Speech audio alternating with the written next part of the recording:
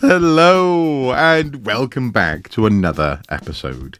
It has once again been a little while since I last sat down in front of a camera to record something for this YouTube channel, but events, dear boy, events. Life happened and I had to deal with some things around the house, some things with vehicles, but also as well my lovely wife, Mrs. Soup, is unwell. She's been off work with stress for the past couple of weeks, which isn't uncommon in her profession, in her line of work, and thankfully she's been reassured about this by the people who are there to help. So occupational health and talking therapy and this kind of thing at the hospital where she works have said, yeah, you're not alone. A lot of people are feeling like this. It's burnout. And with that has come an acknowledgement that I was a little bit burnt out myself. And so we've both been slowing down a bit, focusing on what's important, and hence I am now here, finally, because you are important, you fine folks who watch these videos, to share with you the first of a few updates, a few things which have come into my life that I've found or have otherwise been given that have thrilled me. And the first of those things is actually an update on my fork. Now, you may recall a little while ago, I shared with you my favourite fork. This fork has been with me for basically my entire life. I was drawn to it because it was just a beautiful fork. And little did I know, this fork was actually my father's favourite fork as well. He nicked it from hospital. It actually says on it, hospital property. And, and before I even knew it was his, I was already going, I love the fork. I want to eat with this fork. And I did. When I was a child, I ate with it almost all the time, and I still eat with it as often as is practicable. I don't take the fork with me to other people's houses, though. I do, though, enjoy this fork. It's a wonderful, well-balanced piece of cutlery. It's a fantastic utensil, and I adore it. Now, in that previous video, I also shared with you the fact that a family friend happened to have the matching spoon. It is the same sort of neck tapering, sort of same shape going down to the bowl or to the prongs, and it even has the same hospital property stamp on the back of the spoon, actually, as opposed to the front of the fork. But regardless, they are both from the same set. And that was thrilling. Now, this isn't the spoon that was my friend's. Rather, I happened to find, knowing that spoon existed, I happened to find this spoon in a bric-a-brac store. I don't think it was a charity shop. It was in a sort of an antiques place, in a drawer filled with silverware and stainless steel implements. I found the spoon. So the spoon and the fork. But what about the knife?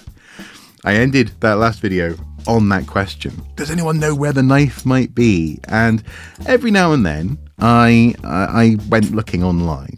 I'd go to eBay, I'd go to the Facebook Marketplace, I'd go anywhere I could to try and find the hospital property knife. Now, it turns out that these things aren't entirely unique. Different NHS trusts, different regions, in particular in England, would have different cutlery made for their particular trust, typically stamped with hospital property in some way. And so, dear reader, I have found a knife. Well, actually, I found two knives, and they're almost perfect. Almost perfect. These knives, knife number one and knife number two, are subtly different actually from each other. In fact, I think I prefer this one in terms of how it goes with the other cutlery. But they are, in fact, both also stamped hospital property. Now, they're not stamped in the same way as the other cutlery. The other cutlery is moulded, so the hospital property rises proud of the metal. In this instance, it's literally a stamp. It's a moulding that goes into the metal, and I suppose, I don't know, it's not sculptural in that sense. It's actually more like an actual stamp. But still, hospital property knives. And I count this as a win. I count this actually as my mission basically being over. I mean, when I finally received these in the post, I showed them to a couple of people, and they were like, oh, what about the teaspoon? Surely you need a teaspoon now. But I don't know. I don't often use a teaspoon. Well, I do use teaspoons for things like yogurt and stuff like that. No, I don't need it. I don't need a teaspoon. I think a knife, a spoon, and a fork are plenty to be getting on with. They also said, well, now you've got 2 knives, surely you need to get 2 forks and 2 spoons. I was like, no, stop. I need to find peace in some capacity. So that's what we've ended up doing. I've ended up doing is I've decided that I've now completed my quest: fork, spoon, and knife, plus an extra knife if I'm feeling a bit fruity. Maybe one for spreading butter, one for eating with. I don't know.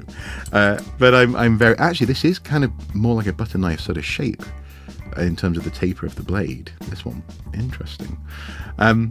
But anyway, I'm thrilled. I'm happy.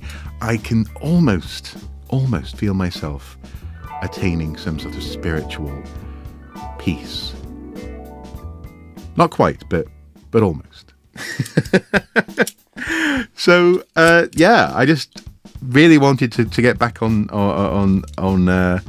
this YouTube channel and back in the habit of making videos, and I wanted to start by sharing with you an update for my quest for this cutlery.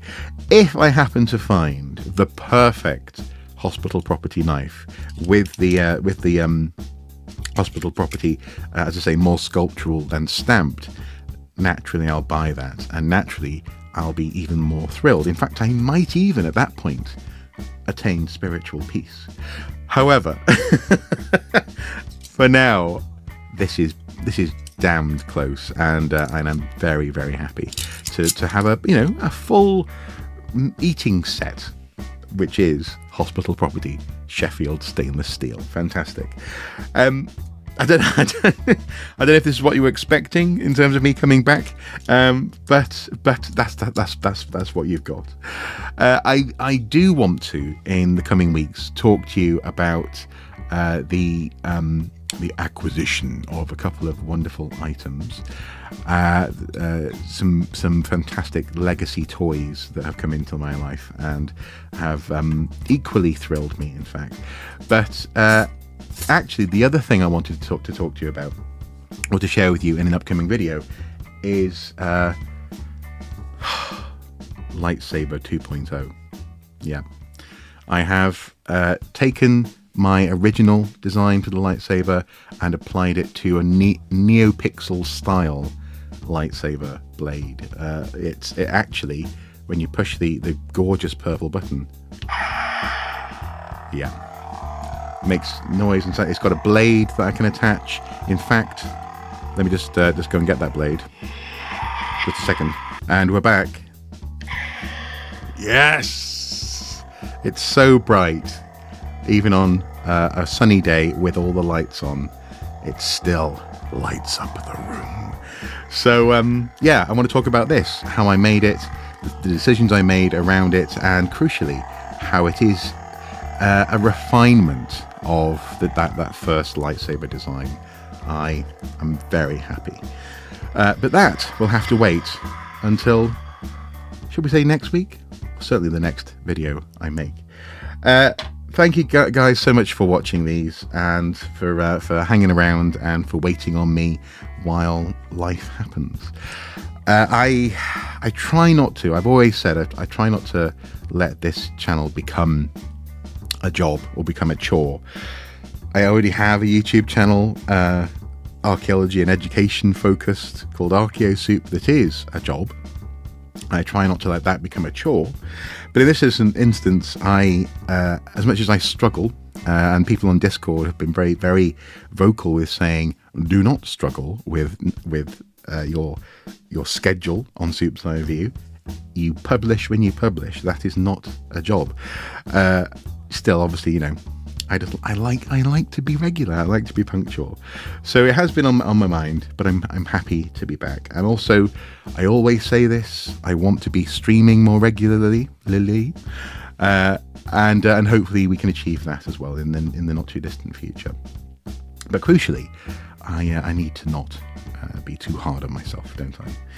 Anyway, yeah, it's great to be back. I'm so happy about the knives and the lightsaber.